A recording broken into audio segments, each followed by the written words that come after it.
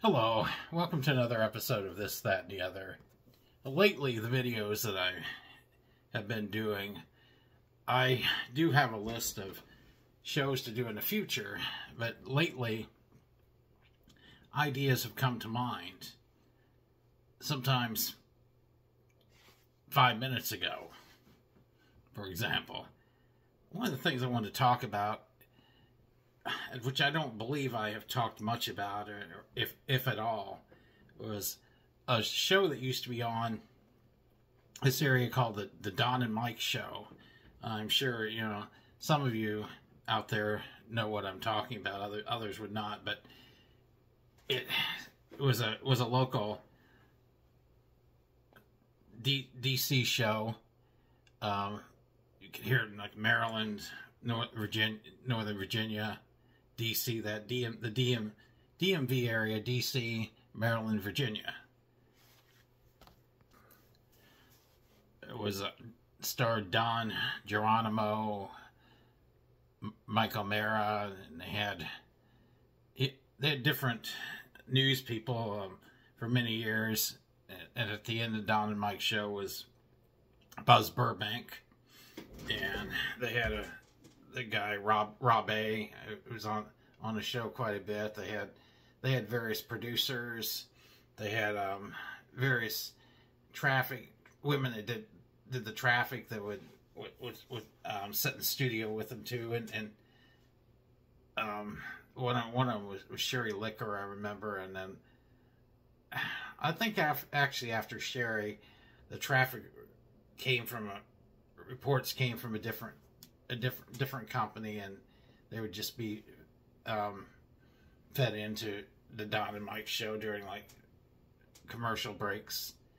But anyway, I started listening to Don and Mike when they were on WAVA, and it was actually towards the end of their tenure with WAVA. They had been on there for several years before I started listening, but I started listening to their show in 1991. It was on from like, I think 6 a.m. to 10 a.m. if I'm not mistaken. And I heard a few shows here and there, and then the WAVA's changed formats, became a Christian radio station. And if you know Don and Mike, that Christian radio station would not want them. They probably would not have wanted to have been on a Christian radio station as well. And so there was a hiatus for a while. You didn't hear Don and Mike, and then they signed a contract with WJFK, and we're on in the afternoons from, let's say 2 to 7, something like that. Anyway, I used to listen to them quite a bit coming home from work or on the way to work. Because my type of job, my shifts rotated.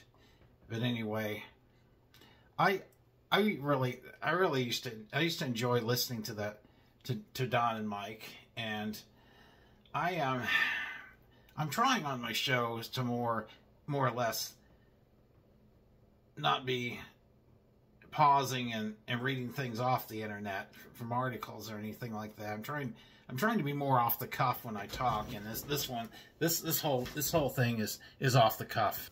I'm trying to get to the point where I can do some research before I start talking, and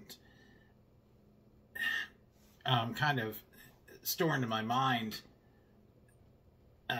information, and some of the things I may, like years or something like that, I may have to just write down on a piece of paper and just kind of glance down at to give information on it, if it's history of something. And a show is basically about preserving history. And one of the things that I remember from Don and Mike was Don was a family man, and his wife Frida would be calling his wife Frida at home a lot, and she'd be on the show. And he had a son Bart, and hear his son talk too, all the way from he was a little kid all the way to his college years. And Mike O'Mara, later on got married and had a couple of little girls, and I think he's gotten married again now and has a son. He has another show now that's on, I guess, internet radio. I have heard a little bit of it. I don't listen to that on a regular basis, but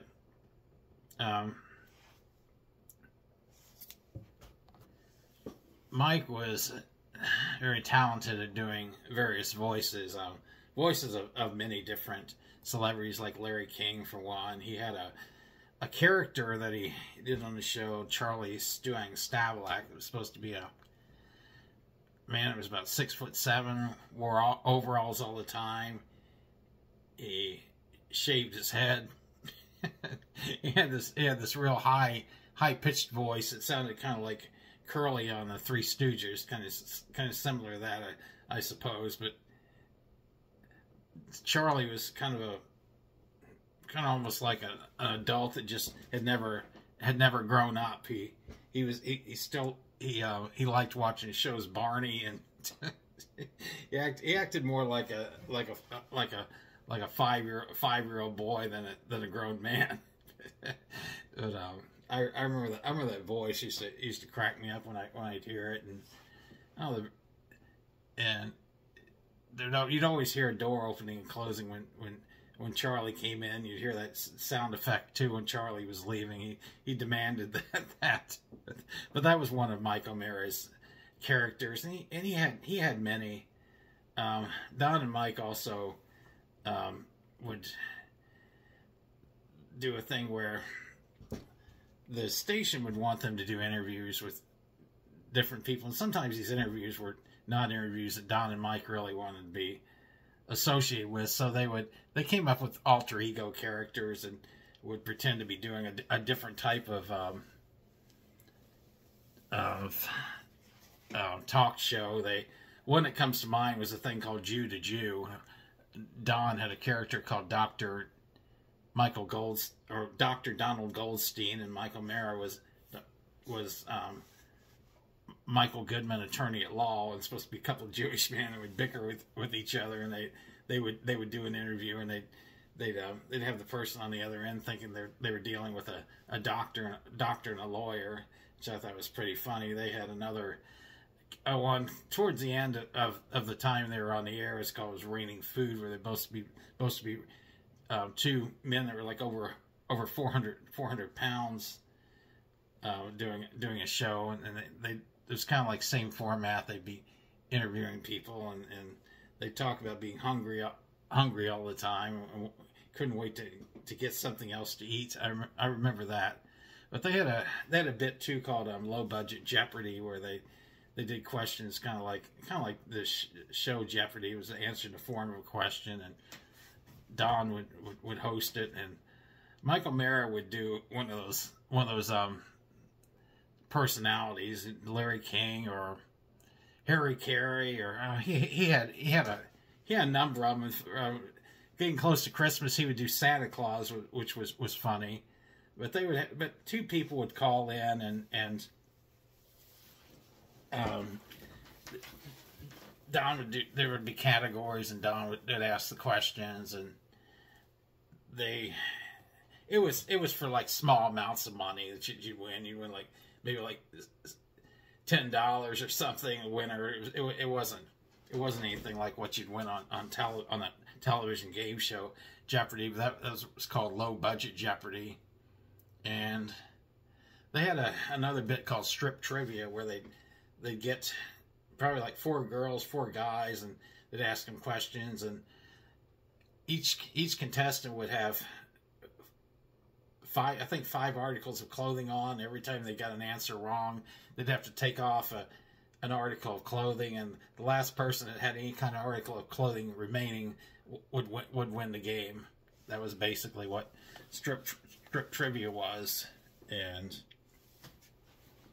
trying to think of some of the other things that they did. Of course, they would try to call celebrities all the time, and once in a while they'd have some successful calls. A lot of times they weren't able to reach them, or if they did reach them, they'd get hung up on. I remember that. they had a bit called Underwear, the Rich and Famous, where they try to get a celebrity to ask them what kind of underwear they were wearing. And oh gosh, I remember one they called one, and he hung up on him, and that was it was an interesting show to listen to. It stayed on the afternoons on WJFK, and it was on. You had also on that station early in the morning. You had Howard Stern, and you had G. Gordon Liddy, and then you had Don and Mike, and I believe for a while they had the Grease Man. He'd come to WJFK for a while, but Don and Mike's show was syndicated all over the country later on. It was listened to all over the place. You could hear that show. Different stations picked the show up. Later on, maybe a year or two before the show finally just went off. Don's wife Frida was killed in an auto accident in Ocean City, Maryland, when they were on a vacation. And after that happened, I don't think he was really into doing the show as much anymore. It kind of went downhill after that. At least in my opinion, it did, and probably other opinions as well of people that that listen to that show. But I thought the show, all in all, was funny. I enjoyed listening to it. A lot of people would disagree with me on that. There were I knew quite a few people that despised the show, but I remember Don too was a big football fan. Mike O'Mara was a big hockey fan. I remember that. Mike, I believe, had season tickets to the Capitals games, and he actually owned a restaurant in Manassas for a while as well. I think it was O'Mara's, maybe. I don't know. I never went to it, but I do remember hearing about it. I think he eventually got out of it. It was a difficult. He talked about how difficult the restaurant business was to succeed in, and yeah, I see that. I've seen quite a lot of restaurants open, then close. So yeah, I can see that being a tough business to succeed in, but I have a lot of other memories of that show, Don and Mike, and I'm sure a lot of you listeners out there that used to listen to the show. Maybe not even people that lived in the D.C. area. People that listened to it from other parts of the country enjoyed that show as well. But those are just some memories I have of the Don and Mike show. I'm sure other people will let me know other memories they have as well that I didn't mention. Like I said, this is off the cuff, so I'm just thinking of what I can recollect of the show off the top of my head. And with that being said, like I've said before, each time I'm looking for ideas on shows to do in the future, especially about preserving history, obscure aspects of history. And with that being said, like, subscribe, share. As always, thanks for watching.